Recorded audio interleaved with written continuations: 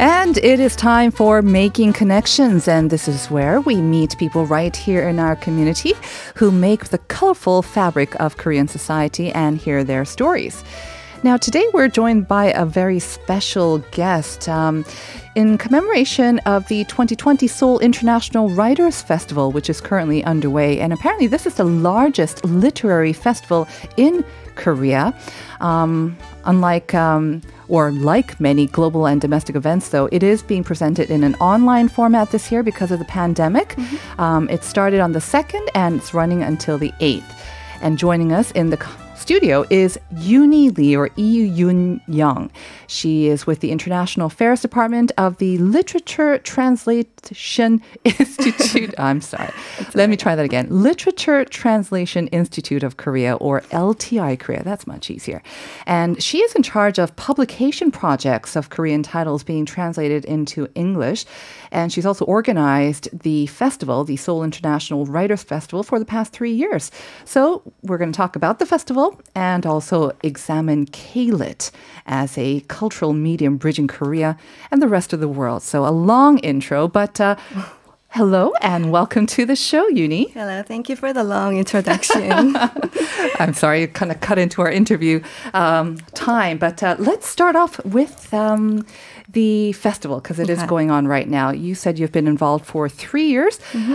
So tell us exactly what it is and what the purpose of, I guess, this festival is as well. Okay, the festival was launched in 2006 first, and it has now grown into an annual one, but it was a biannual festival at very first. And it's a gathering of international and Korean writers, and they share views on everyday issues. And so far, the festival has invited more than 200 domestic and international writers. And it's a festival, it's not a book fair. Right. So they don't just talk about their works, but they also talk about our everyday issues. They talk about isolation or how they make money out of writing. And also they talk about environment, destiny, danger. So the authors are taking part as one of the citizens, and they're not coming as a celebrity. Or trying to market their books as well, I guess, No, or less that's the so. difference.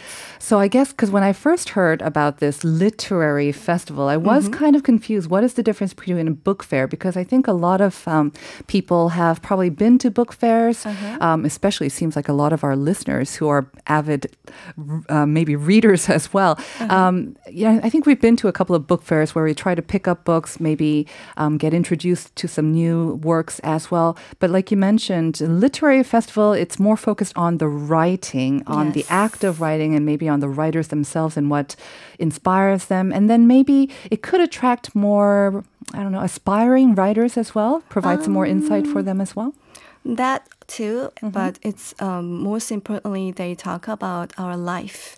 They don't just talk about their works and their philosophy, but they are, like I said before, the topics range from social issues to feminism or politics, but they can cover everything. So it's a great opportunity to get connected to the great ideas of the great authors.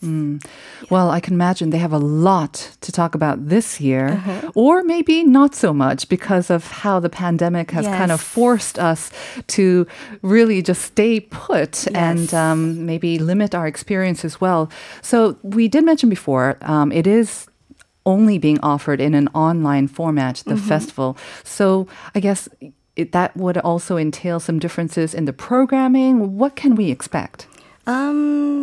There was a lot of difficulties to adjust in the new setting.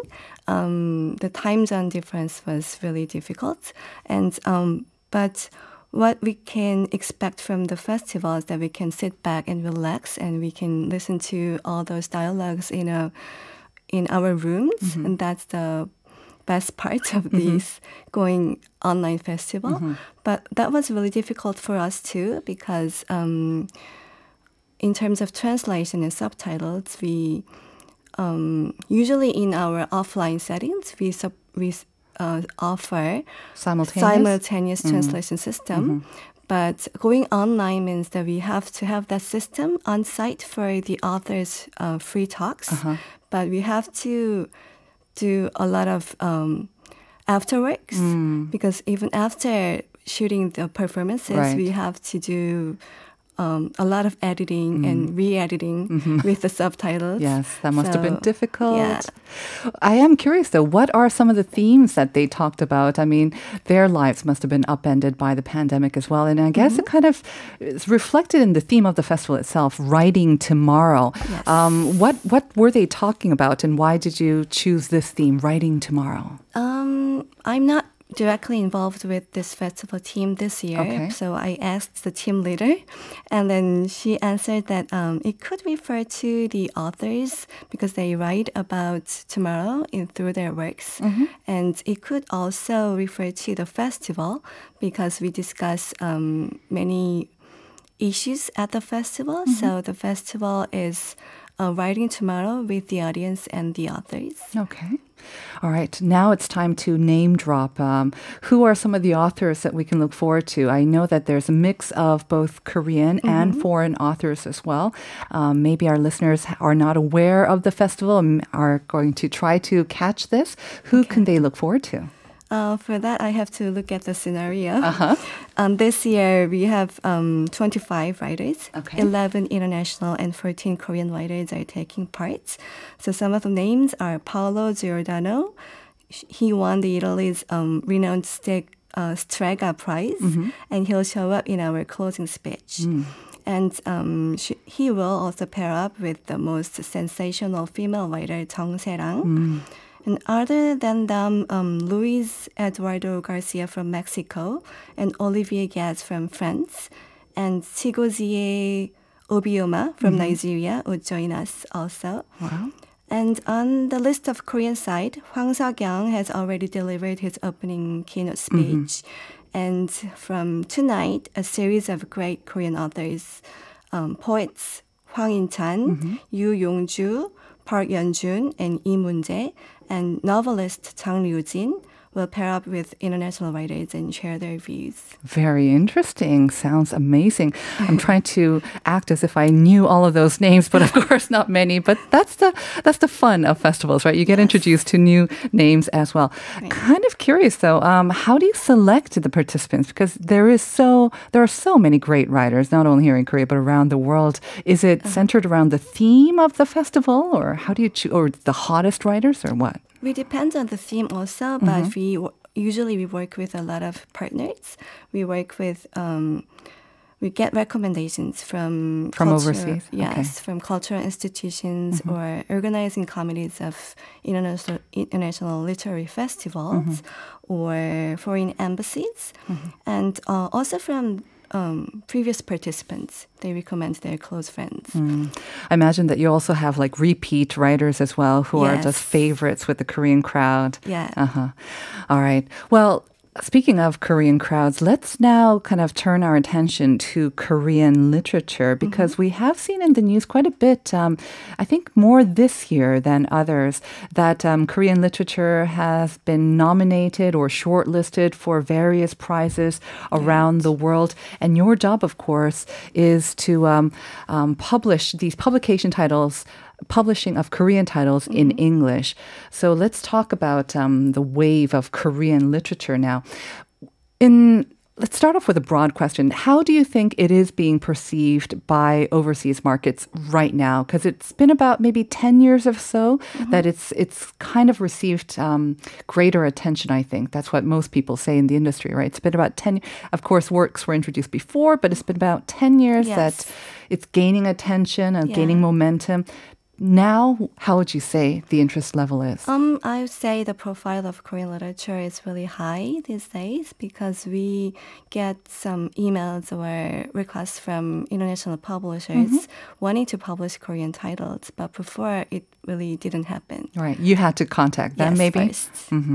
So you're seeing this interest from mostly English-speaking language. I did read that it's mostly the Americas or the UK or the English-speaking countries that seem to have the greatest interest. I think from all corners of the world, but it depends on the market trends of each country. So in some countries, they they want genre, and in some countries they want more established writers. It depends on the market. And I guess it doesn't hurt that, Hallyu, K-movies and K-pop is doing so well in many countries as well. Because I am curious what genres, you mentioned that sometimes they ask with genres, kind of an outdated article, but I remember seeing one article in Vanity Fair 2015, and they mentioned that Korea is making a name for itself with, quote, dark, transgressive literature by female writers. So, I mean, is Korean literature now known for a particular genre, or does it kind of come and go? And what's, I guess, is the main genre that it's known for now then? I think that's true that there is a demand for genre fiction in some countries. But the good thing about this high profile of Korean literature is that the scope of Korean literature is expanding. Right. So it's not only about genres. They also want poetry, because the poetry of Kim Hae-sun's works won a lot of prizes from international prizes last year. So we get contacted by those publishers specializing in poetry also. Right. So the Korean literature is really expanding in its scope. So. And that always, of course, kind of paves the way for other authors and other works to be recognized and receive their spotlight as well. That's really great, because those books published already can be a good reference for the next publishers wanting to publish another text. This dark, transgressive literature by female writers, though, is it still a main sort of attraction for overseas publishers? Because like Hangang, I mean, that was in 2016 that it won that award. But even nowadays, Kim Ji-young, born in 1982, I think is it still attracting a lot of attention, that kind of genre? Yeah, I would say female writers are gaining a lot of reputation. Why so? Why do you think that? Because more people enjoy reading their stories, because they're more genuine and they're talking about our daily life. So something that they can sympathize with, or they can recognize themselves in. Yeah. I think that's why, like, Please Look After Mom, that seemed to be like a watershed moment when Korean literature gained a wide sort of overseas following as well. Would you say that was the pivotal point, or was there another sort of point maybe earlier or after? Including that and Man Booker Prize, I think that that was a good lesson for international publishers. Because they got to know that a commercial success is possible by publishing Korean literature. Right.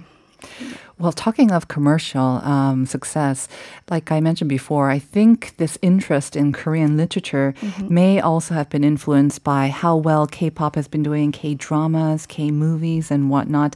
But in your view, what distinguishes K-lit from those other sort of popular cultures, and maybe is the strength of also K-lit as well? What is this differentiator and also strength?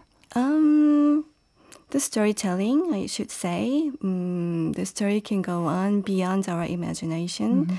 There's no limitation in terms of geographical expression, or it doesn't really cost any money to come up with a really great graphic affection. So that's the really strength of narratives in literature. And I see many TV dramas and films are depending on literature, because they are always seeking for new storytelling. So I think in the future that literature can grow and grow. Yeah.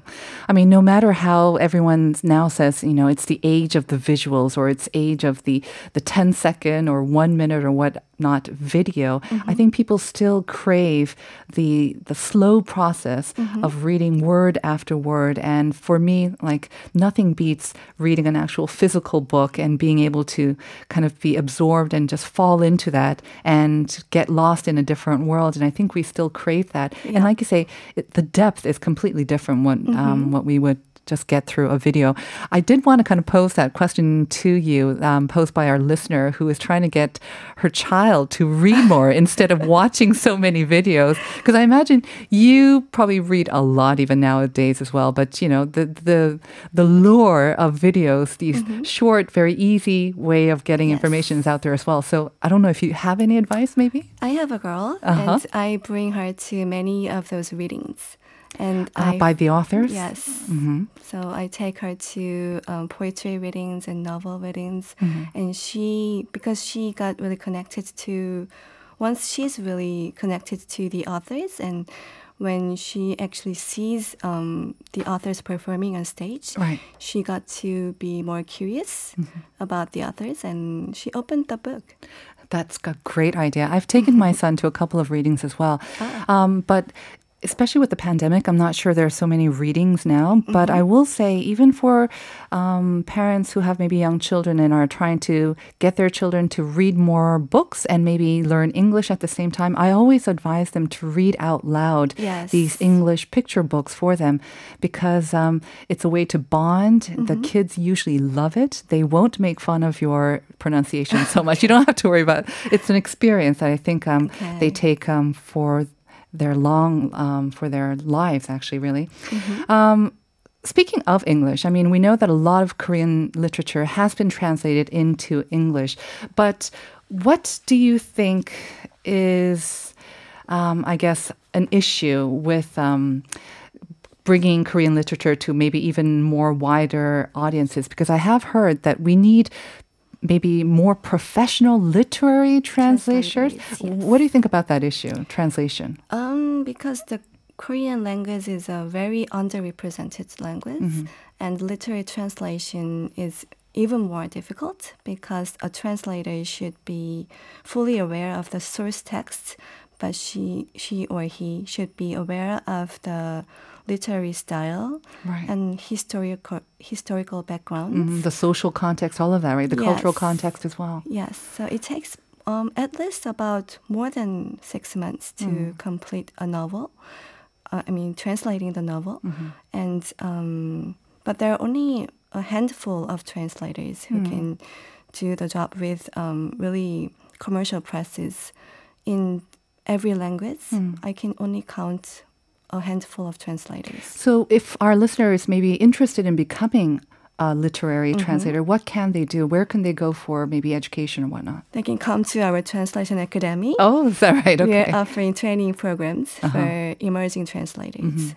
And I think even foreign listeners might also be interested as well, because even The Vegetarian, it was translated by a non-Korean, was it not? And I think that ability to maybe reach the intended audience may have helped in getting that prestigious award that we mentioned, and is also the answer to our question as well. Okay, so do you imagine, one last quick question, the future of K-Lit? What is your prediction? I think it'll grow and grow because many people have more time reading their books, because in this time of uncertainty, I think it's a good time for us to pause a little bit and then read the books on the list. And I think books can be a good guide for us to tell us about our next move and how we can get along with one another and even with other species. All right. Well, that's a great ending to our interview. And I want to thank you once again, Yoonie, for coming on the show. It's been a joy. Thank you for inviting me. Thanks.